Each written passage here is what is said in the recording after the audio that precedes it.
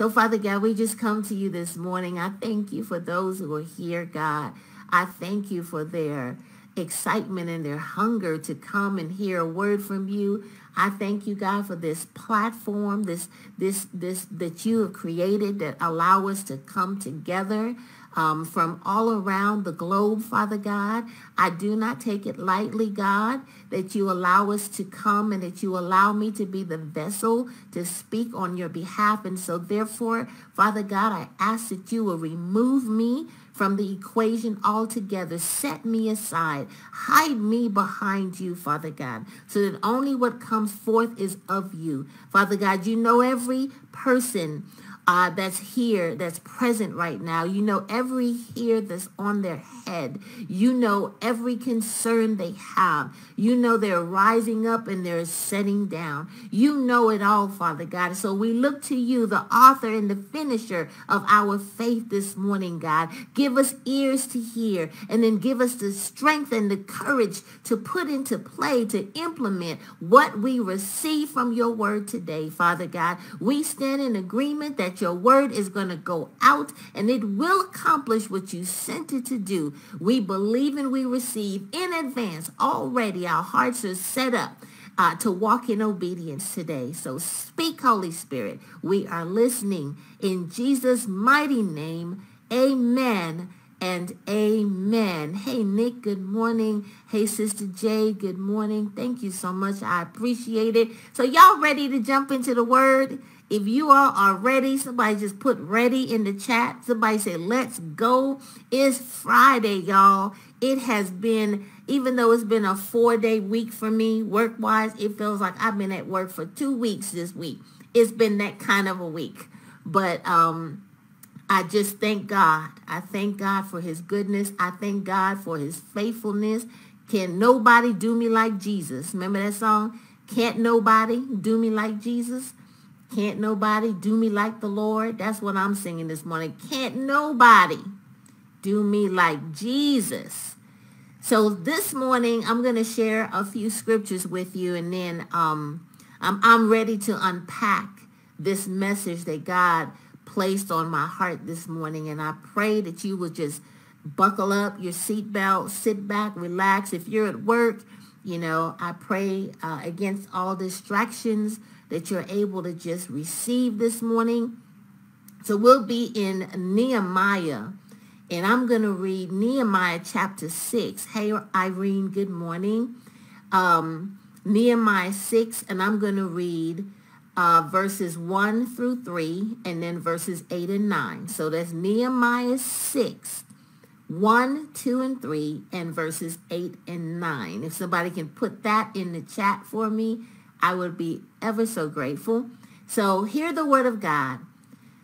It says, it was told to Sanballat, Tobiah, Geshem, and Arab, that to the rest of those who hated us, that I had built the wall again. This is Nehemiah. He said they were told that the wall had no more open places, but I had not yet set up the doors in the gate.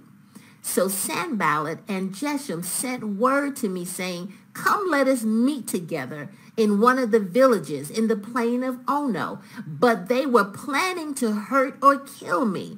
So I sent men with a word, a message to them saying, I am doing a great work and I cannot come down. I need somebody to just say that this morning. I am doing a great work and I cannot come down. I am about the business of the Lord. I'm trying to become my best self. I'm trying to be the best wife. I'm trying to be the best friend. I'm trying to be the best sister. I'm trying to be the best mom, the best grand. I am doing a great work and I cannot come down.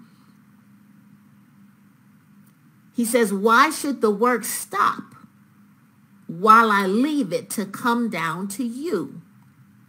And then I'm going to jump to verses 8 and 9. It says, then I sent word to him saying, no such a thing as you say have been done. You are making them up in your own mind. For they all wanted to make us afraid, thinking their hands will become weak and work will not be done. But then Nehemiah says, but now, O God, Strengthen my hands. Now, oh God, give me what I need, the stamina. Give me the focus. Give me what I need to complete what was started. This is so good. And if in between the verses that we read, basically what happened is they amped up their plans, their schemes, their plots. You know, when he wasn't coming down, then they went to a new level. Somebody say a new level. That's what the devil does. You know, sometimes we conquer one area, right? And we're feeling good that we conquered this area. And then the next thing you know, he blindsides and he hits us somewhere else. Right? That's how he is. He looks for when we, you know, the sometimes the unexpected places he shows up, or he looks for that weak link or whatever. But and what he does is he becomes desperate. When one thing doesn't work, he tries another. When this doesn't work, he tries another. Y'all know what I'm talking about? He always ramps and amps things up. But here's a story I want to share with you all. Okay, I need you to listen with your spiritual ears this morning. Hear the word of God through this story. It says, on a dark December night, 36 years ago, a Lockheed jumbo jet crashed into the Florida Everglades, killing over 100 people. A curious thing about this accident is that all vital parts and systems of the airplane were functioning perfectly. The plane could have easily landed safely at its destination in Miami that was only 20 miles away. During the final approach, however, the crew noticed that one green light had failed to illuminate. A light that indicates whether or not the nose landing gear had extended successfully. And the pilots, they stopped the approach. They discontinued the approach and set the aircraft into a circling, holding pattern over the pitch black Everglades and turned their attention toward investigating the problem. They became so preoccupied. Somebody say, God, help me to not become so preoccupied. They became so preoccupied with their search, with investigating why this bulb, this light was not illuminating, that they failed to realize the plane was gradually descending. In other words, sometimes we can get so stuck and we can get so caught up and we can get so narrowly focused on one thing that we don't realize that there is a decline happening. Help me, Holy Ghost, in our spiritual growth, that there is a decline happening in our ability to. So it said that while they were so focused on this bulb, this light, the plane was gradually descending closer and closer toward the dark swamp below. And by the time someone noticed what was happening, it was too late. God help us. We don't want it to get to the place where it's too late. By the time they realized, it was too late to avoid the disaster. After the accident, investigators tried to determine the cause. The landing gear had indeed lowered properly, y'all. The plane was in perfect mechanical condition. Everything was working properly, all except one thing: a single burnt out light bulb. The tiny bulb was worth about 20 cents. And that started the chain of events that ultimately led to the tragic death of over 100 people. Now, of course, the malfunctioning light bulb didn't cause the accident, but the accident happened because the crew placed its focus on something that seemed to matter at the moment, while losing sight at what mattered most. This morning, I just want to share with you from the topic, burnt out light bulbs, or better yet, beware of burnt out light bulbs. See, here's the thing. Losing focus will cause us to focus on the insignificant at the expense of the significant. Can I say that again? That when we lack focus, we focus on what is insignificant, what's not important, at the expense of what is very important. And I saw a quote one day that said, the driver who focuses on the road has a far better chance of arriving alive than the one who's focusing on their phone, sending a text message, right?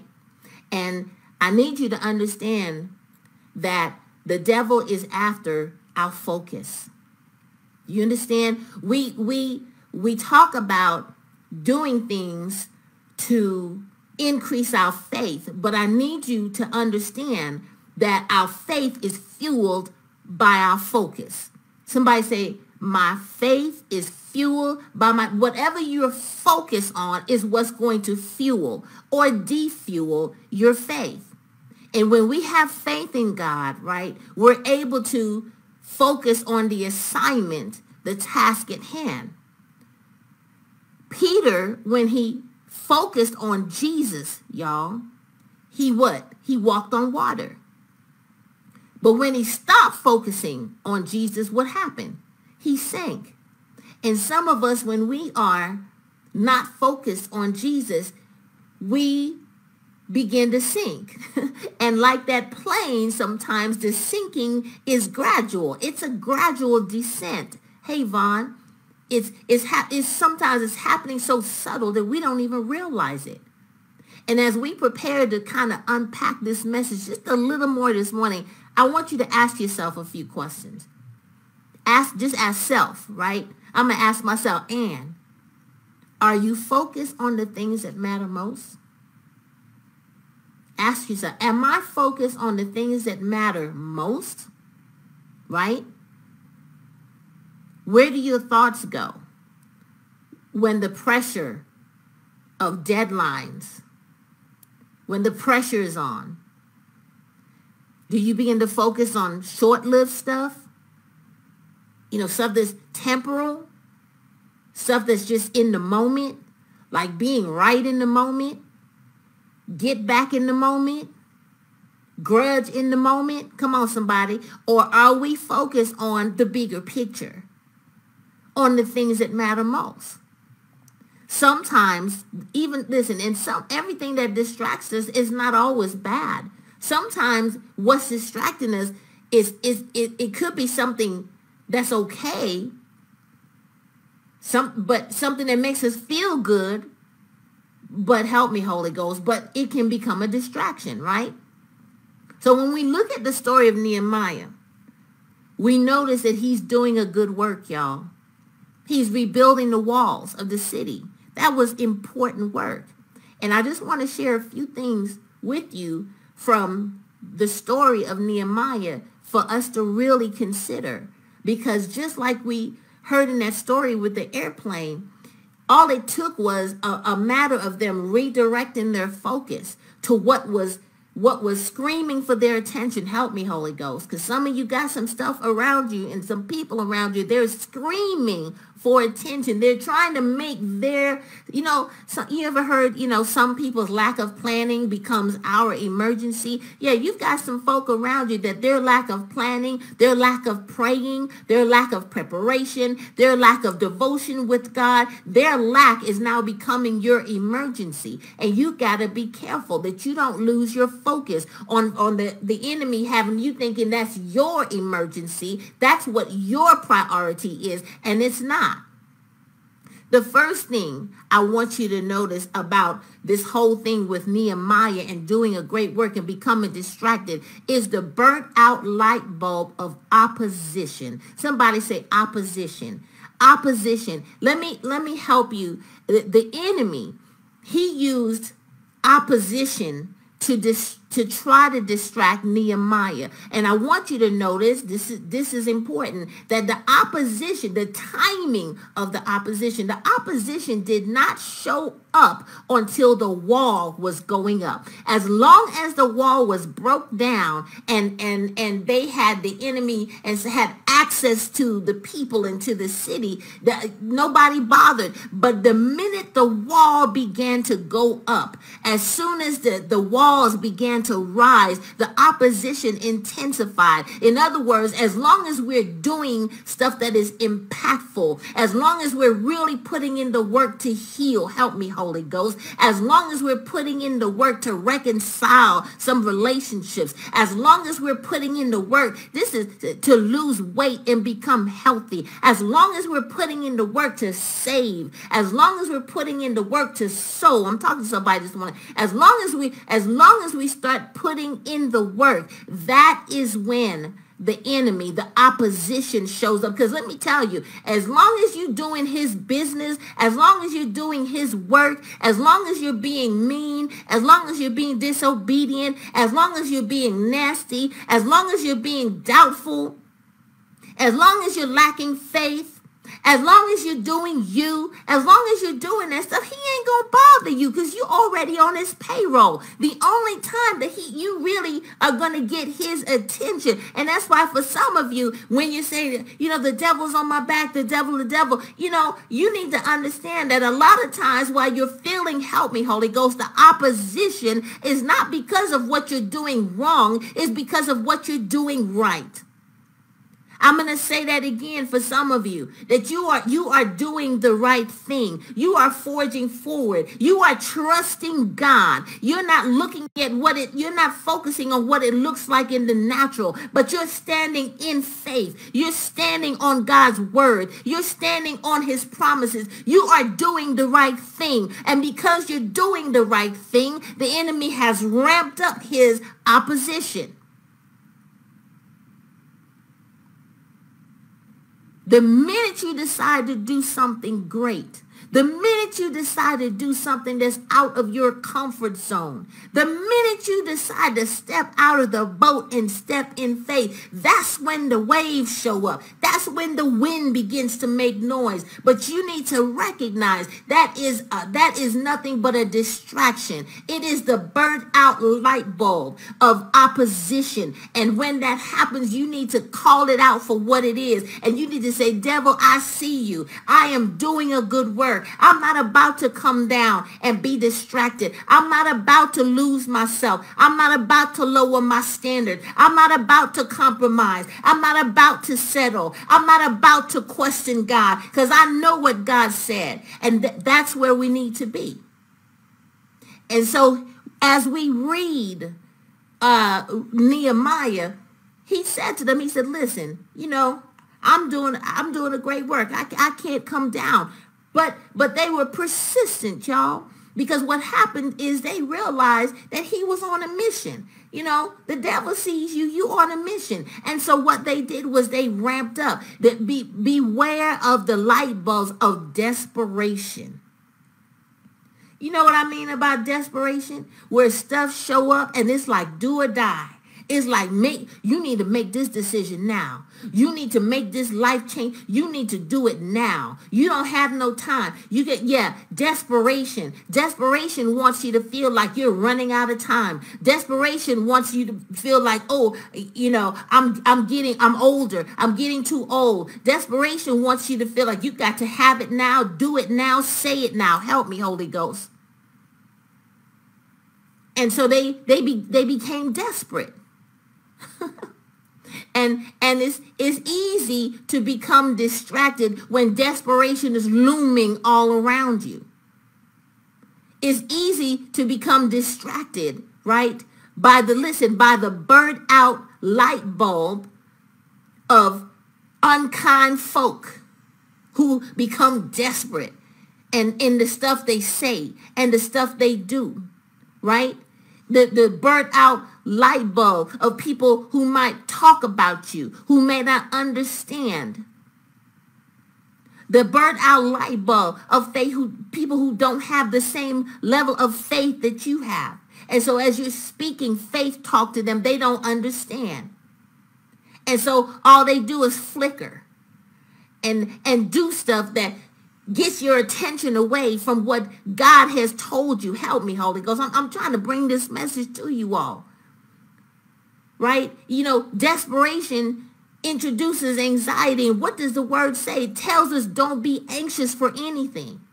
But if you pay attention to desperation, whether it's your own desperation or desperation of other people, you are going to lose your focus, and you're going to come down from what you're doing, and you're going to stop, and you're going to begin a subtle descent heading toward a disastrous end.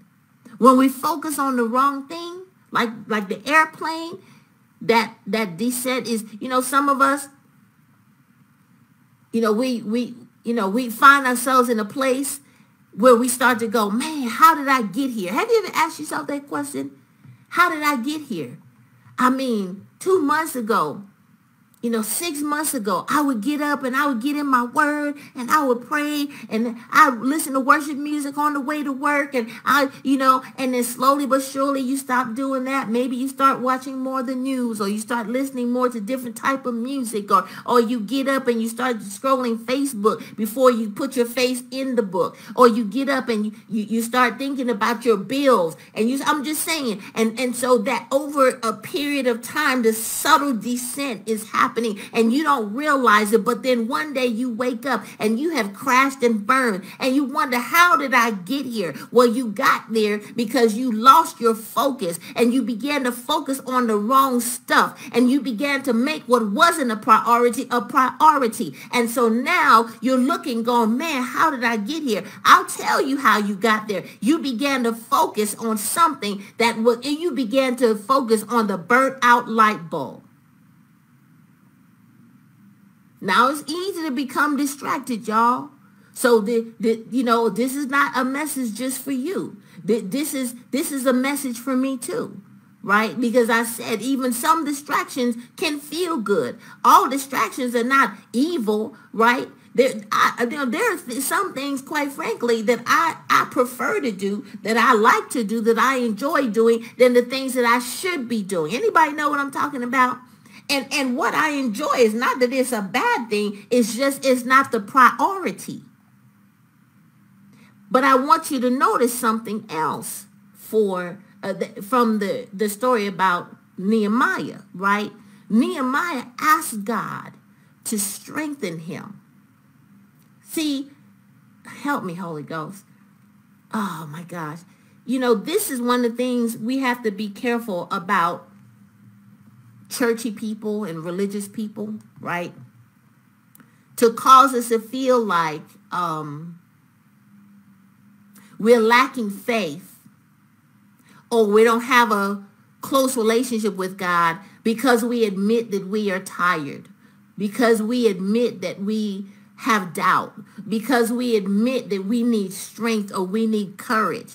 Do you understand? Nehemiah recognized that even though he is doing a great work, even though God himself anointed him for the work, help me, Holy Ghost, even though God called him for the work, even though God put it in his path, whatever God has put, even though God put him there, Nehemiah didn't at no point think that it was because of himself that he was going to be able to do this thing. Nehemiah was like, okay, I see the distractions. I recognize that this thing is coming hard at me. I realize that the enemy is not giving up. My opposition is getting stronger. But I also do recognize that, God, if you gave it to me, it belongs to me. That, God, if you said I can do it, then I can do it. That, God, if you said what's for me is for me. Nehemiah was like, I recognize I belong here. I recognize that this is what God has called me to do. I recognize it, but God, I need you to strengthen me. Anybody need God to strengthen you this morning? That you recognize you're right where God would have you to be. You're doing what God would have you to do, but you need strength because the opposition is real. You need strength because the pressure is real. Come on, you need strength because there is a loss in your life. You need strength because there is a job situation. You need strength because you are single and you're really praying and believing for that godly marriage. You married, but you got problems. You need strength. There's a sickness. You need strength. There's debt. You need strength. And there's pressure to come down.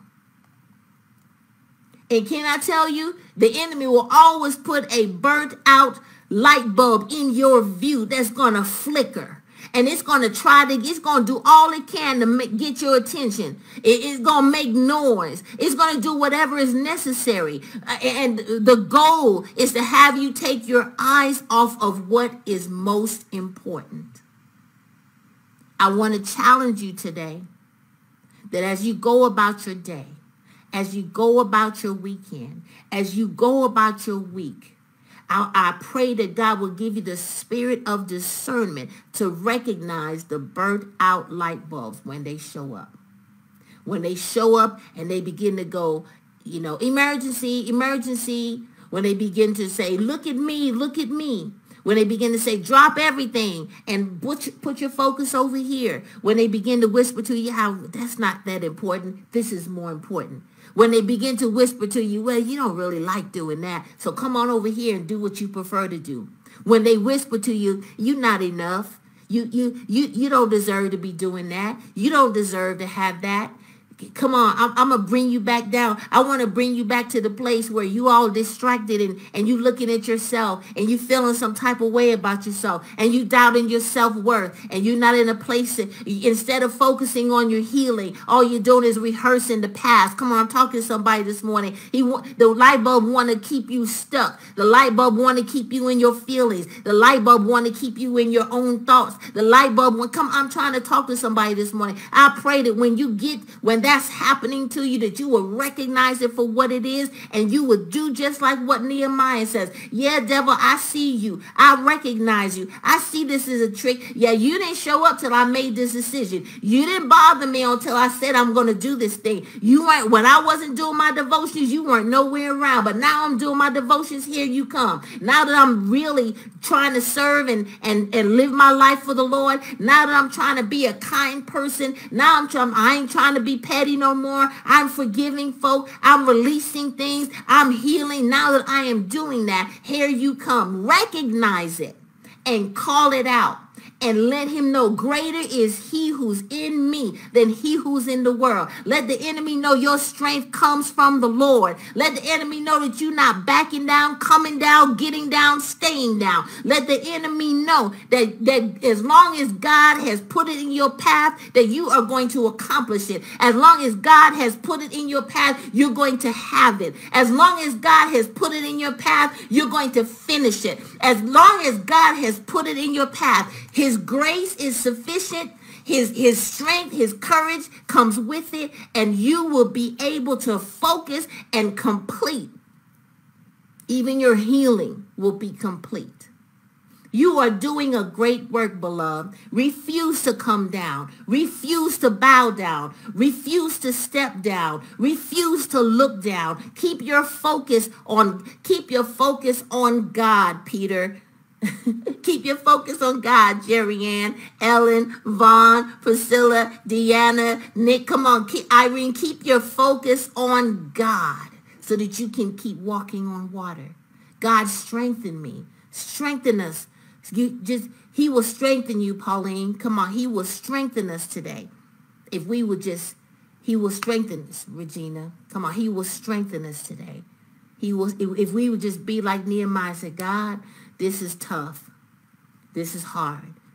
Within myself, I don't know if I can do this. But with you, I know I can do this. Father God, we thank you for this word today. We thank you for this word today, God. We thank you for this word today, God. Thank you, God, that you let us know you never leave us, you never forsake us. And the enemy can bring all the opposition he wants. But God, we believe you. We trust you, God. You and us, we have history. Yep, you have a reputation with us, God, that you complete everything that you start, God. So, Father God, complete your work of healing.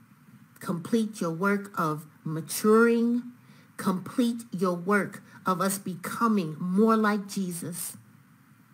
Complete the work of helping us to become debt-free. Complete the work of those of us who are single to help us to become that godly spouse.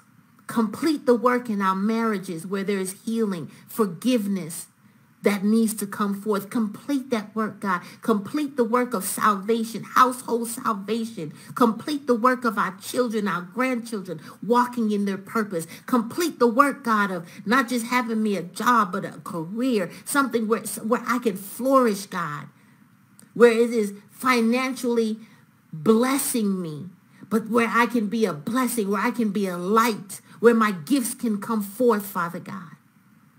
Do it, God. Do it like only you, God. You can, God. Complete the work of healing me emotionally, healing me physically. Complete the work, God. We look to you today, God, to strengthen us like Nehemiah said.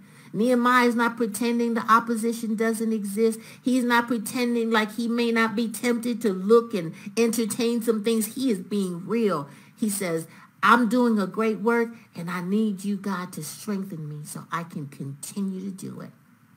I bless every person under the sound of my voice today for your strength, God, to continue in the task at hand, the assignment you have placed in each of our paths today. Bless them good, God. Bless their households, God. Bless their singleness. Bless their marriage. Bless their ministry. Bless their business. Bless their family. Bless their children. Bless their finances, God. Bless their homes, their assets, their cars, that they run good, God. Bless them on their job, God. If they need a job, bless them with a job. Promote, God. Just continue to let us know that we are going in the right direction, God. So we just give you praise, honor, and glory today, God. We believe this word. We receive this word. And keep our discernment strong where we can discern these burnt out light bulbs that's going to seek to get our attention. God, we don't want to lose what's important for focusing on what's not. We thank you in advance for doing what only you can do. In Jesus' mighty name, amen and amen.